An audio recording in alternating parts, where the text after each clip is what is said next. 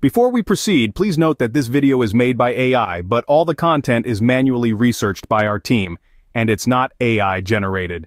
Ever encountered the Sky error code OVP_00200?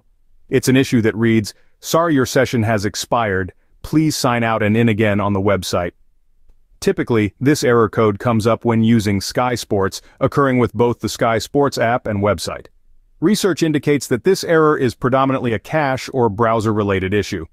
So, here are a few workarounds that might just do the trick. First, do exactly what the error message suggests. Sign out and re-sign in.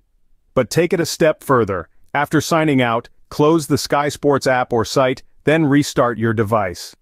Once your device is back up and running, relaunch Sky Sports and sign back into your account. If the error persists and you're using the Sky Sports app, try clearing the app's cache data. If you're using the Sky Sports website on a browser, clear the browser's cookies. Still seeing that pesky error? If you're using the Sky Sports website, try accessing it from a different browser. Evidence shows that several users were able to resolve the issue by simply switching browsers. For those using the Sky Sports app, if clearing the cache didn't work, consider uninstalling and reinstalling the app on your device. Once reinstalled, check for the error again. Yet if all else fails, never hesitate to reach out to Sky Support to report the issue. You can also check sky.com/help/service status to see if there's an ongoing outage with Sky services.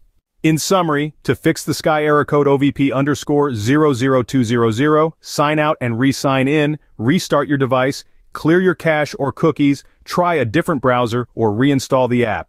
If the problem persists, contact Sky Support.